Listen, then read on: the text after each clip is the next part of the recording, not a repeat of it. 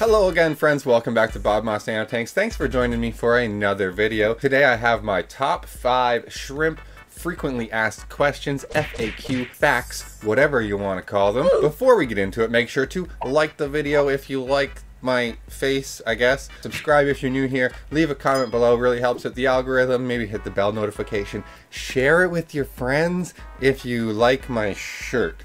Yeah. Okay, let's get into my top 5 FAQs. Alright, so I'm going to try and keep each answer short and sweet. I don't want to be rambling too much here, so if you want further details, just ask below in the comments, and I will expand on my thoughts and help you out if you have more specific questions than the general FAQ I'm going to be listing here. Anyway, FAQ, frequently asked shrimp question number 1. Can you keep neocaridina and caridina in the same tank? General rule of thumb is no, not really. If you do, one's going to thrive, one's going to suffer. My personal experience, I have the hardiest neocaridina shrimp you have ever seen. Daniel Cordone can vouch for that. I've literally taken these shrimp from hard water into soft water, back into hard water like 2 days later with no drip acclimation, and they survive. These neocaridina are absolutely insanely hardy. Those are my orange cull neocaridina. So those ones I have no problem keeping in the soft water setups, and they've been having babies and I've been pulling them out. I mentioned it in some live streams, what I've been doing in those tanks. Generally no, because they require different parameters. Like I said, the caridina shrimp require a soft water, the neocaridina require a hard water, and if you go like in the middle with a neutral water, neither one is going to do the best. The neos will probably thrive in a mixed environment better than the caridina. The caridina requires such specific soft water, acidic water parameters, where the neocaridina are a hardier type of shrimp, and if you drip acclimate them, they can basically adjust to almost any water parameters. But in general, no, you don't want to mix them because of the active substrate, the different parameters. They just require slightly different things, unless you have the super neocaridina that I have. So maybe? No, don't do it. Frequently asked question number 2. Can I use CO2 in my shrimp tank? If you know what you're doing, yes, you can. You can use CO2 injection if you have a regulator, if you have a professional setup, and the bubbles aren't really affecting the pH very much. The problem with using CO2 in your shrimp tank is that when the CO2 comes on in the day, it's going to lower the pH, and then the CO2 should turn off at night, which is going to raise the pH. So every day it's going to lower, and every night it's going to raise, and that kind of parameter swinging can affect the shrimp with their breeding and their survival, their longevity. So unless you really know what you're doing and you keep the CO2 at a very low amount and you don't do a DIY thing, that's for sure. Make sure, if you're going to do it, to invest in the professional CO2 setups, and you might be able to get away with it, but I would generally just say no for most of us, because most of us are shrimp keepers, not planted tank people. If you're a planted tank person who's getting into shrimp, you'll probably have a bit better luck running CO2 in your shrimp tanks. But yeah, because the pH swings, probably not a recommended thing to use.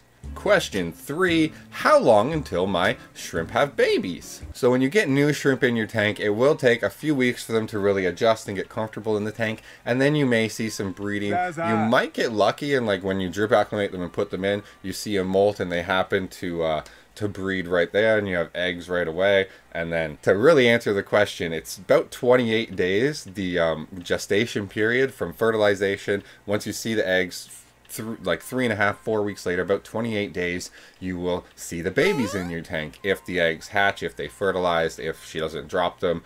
There's a lot of factors that go into whether the shrimp will actually carry the eggs long term, especially in the new tank. But I generally say expect new babies within 2 to 3 months of adding shrimp into a new tank, because you have to get really lucky to get them to fertilize and to mate and create a new generation right away. That's more of a luck thing, but for most shrimp it's going to take them a month or 2 to get comfortable. Then they're going to mate, then they're going to have babies, and then your tanks will explode, and within 6 months you should, your numbers should multiply to a more entertaining, what the fuck am I trying to say?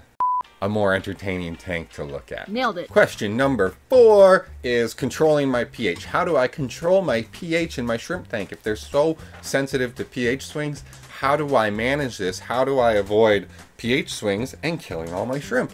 Well, in the soft water and the caridina shrimp tanks, that's really simple. It's your active substrate. Wow. The active substrate in the tank is going to buffer the water and keep the pH down there, like hopefully below 6.5. Once you start to see the pH rise in a soft water and an active substrate setup, that's when you know that the soil is exhausted and you probably need to look at replacing the soil, maybe setting up a new tank, cycling it, moving the shrimp over there.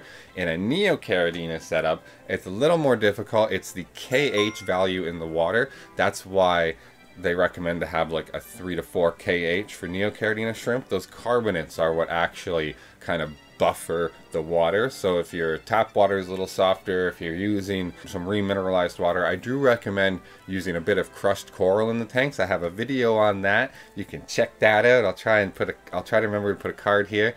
If I don't put a card here, someone comment that I didn't put the thing, and I'll put the thing.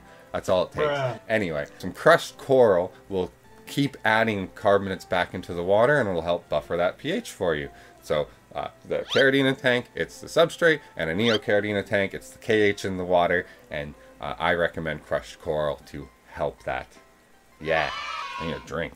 And the final question, number 5, numero cinq, C whatever. Why my shrimp die? That is a very complicated question. I actually have a 2-part video series on it. I'll try to put the things up there again. But basically, shrimp like consistency in your water. So parameter swings, temperature swings, things like that. Anything that changes the parameters within a few hours can greatly affect your shrimp and why they're dying. There might also be toxins. You might have a disease. There are so many reasons why your shrimp might die. So I personally recommend going and checking out my 2 videos. I think it's about 20 minutes. It'll take you to get through both of them. And I cover a wide range of topics on shrimp deaths. But by God, I can't talk. But the most important thing is consistency. If you keep your pH and your temperature and your parameters, if you keep your parameters consistent, the shrimp aren't going to have an issue. And then when they do die, you'll be able to narrow it down more. Maybe there's overpopulation. It could just be old age. Or if you see them darting around the tank all of a sudden, it's probably some kind of toxin like hand sanitizer, or I don't know, fertilizer, tick medicine, some medicine, flea medicine for your dog.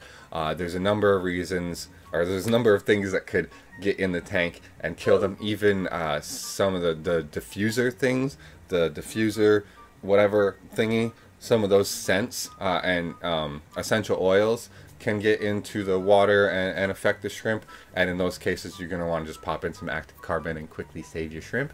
But that's all covered in my videos, so I hope I stayed sort of coherent and answered these questions. If I appear in a different outfit, it's because I had to retake something. Loser. So thank you so much for watching. That is all. I hope you really enjoyed. If you did, make sure to smash the like button below. Subscribe if you're new here. Hit the bell notification. Leave a comment below. Maybe ask your question. I'll probably answer it in the comments. It might feature in an upcoming video. Who knows? I have my Patreon shoutouts, Brian Dotson, Michael Redman, and Leather Turtle. My YouTube channel member shoutouts, Tater Salad, Daniel Cordone, Mitch Bottoма, Robert Redman, and 613 Prospecting. If you want a shout out like those guys, support links are in the description below. Check those out. I have my hobby shop, bobmoss.shop. I also have a Discord you can join. I have a 24/7 Twitch stream. You know, check out all that stuff in the description. And remember guys, until next time, keep your shrimp hands strong. Bye-bye now.